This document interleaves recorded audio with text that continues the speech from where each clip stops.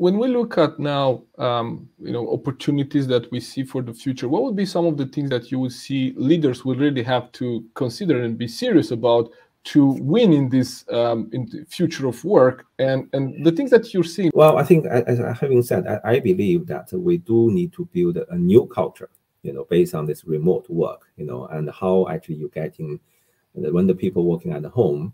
You live in Sweden too. I said the example, the Swedish prefer outdoor work, right? Always go out.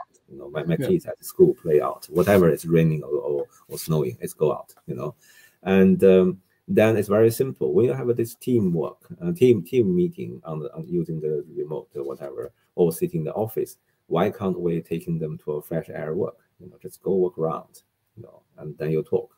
I mean, this need the people to change the leader need to change have a new mindset, and enable them to drive a new business culture, company culture, to fit into this kind of situation with remote work, virtual teams, whatever, all the conditions.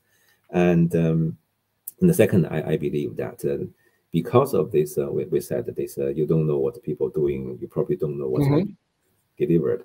Then it's become more important. Actually, you need to have a clear, much more clear, better communication in this case, and really to develop in the team with that kind of provide the right tools, policies, procedures to drive that, and the last one I think is again is really the innovation flexibility we talk about. You have to really jump off the box, try something new, because this is new to everyone, and nobody say this is right or wrong. You need to be able to try that.